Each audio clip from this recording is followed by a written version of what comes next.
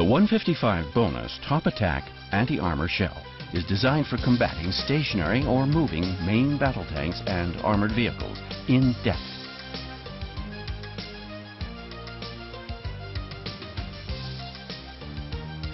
Each 155 bonus carrier shell contains two sensor-fused armor-detecting submunitions.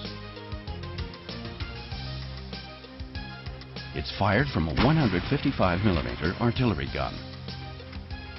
With a base bleed unit and a .52 caliber barrel, the bonus's range is 35 kilometers. Two cylinders holding the submunitions are ejected from the shell during the transition phase, 800 to 2,200 meters above the target area.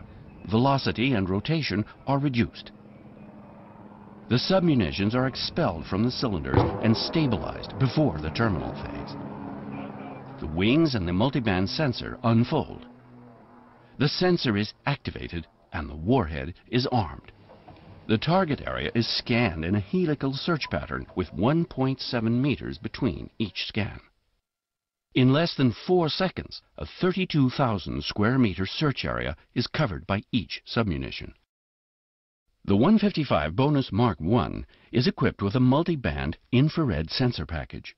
The new 155 Bonus Mark II is also provided with a laser profile detector developed to meet future threats. The infrared detector operates in 2 spectral wavebands.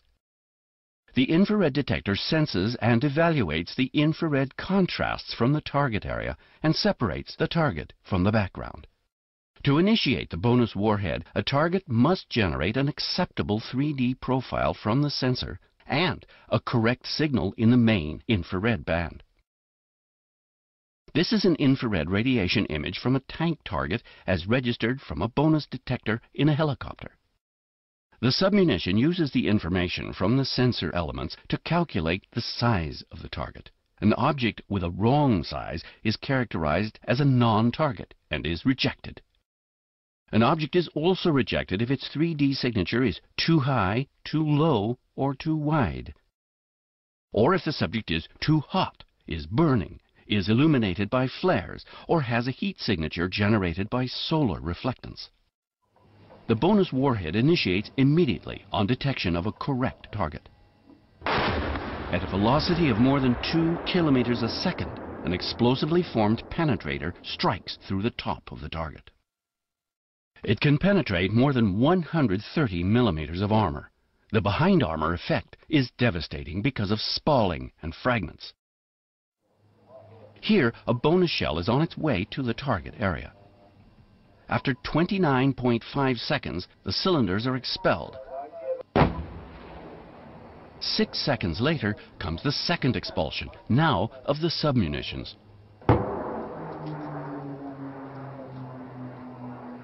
The submunitions stabilize and the search phase starts.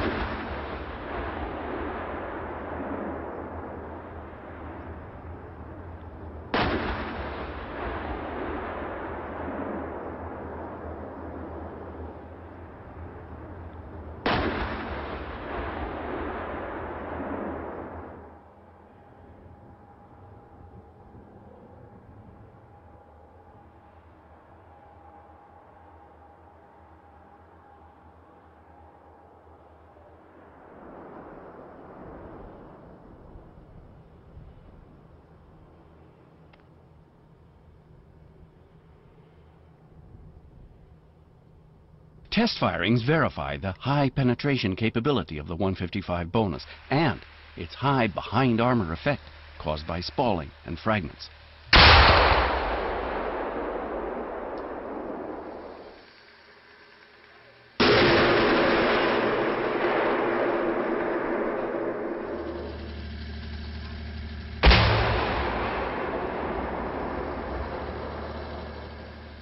The result?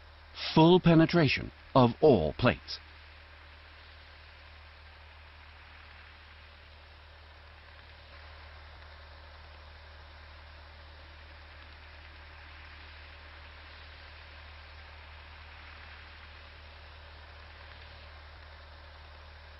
In this freeze frame from the hit, the devastating cloud of fragments can clearly be seen.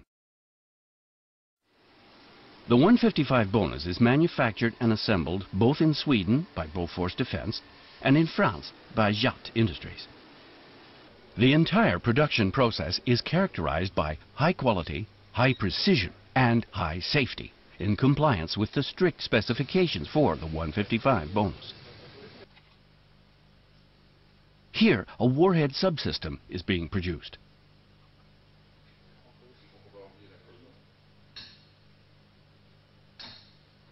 The various bonus subsystems are manufactured in separate lines and then delivered for final assembly in Sweden and France. The warhead is provided with the electro-optical unit, the wings. Important to stable flight performance is exact position and attitude of the wings. Every step in the final assembly line is process controlled. Each sub-operation is control measured and must be approved before the next step.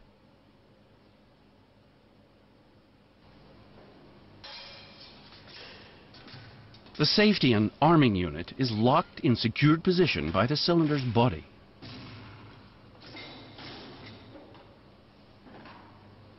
The cylinder's wings are folded before the cylinder is placed in its carrier shell. The assembly of cylinders, base bleed unit and carrier shell is carried out at one station.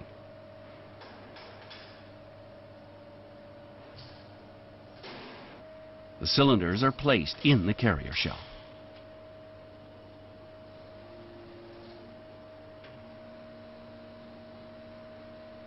In the same machine, the base bleed unit is mounted.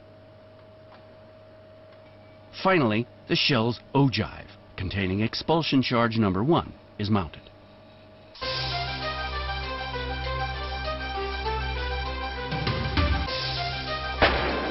A number of shells from manufactured lots are test-fired to verify that the quality, reliability, and performance of the 155 bonus are in accordance with customer specifications.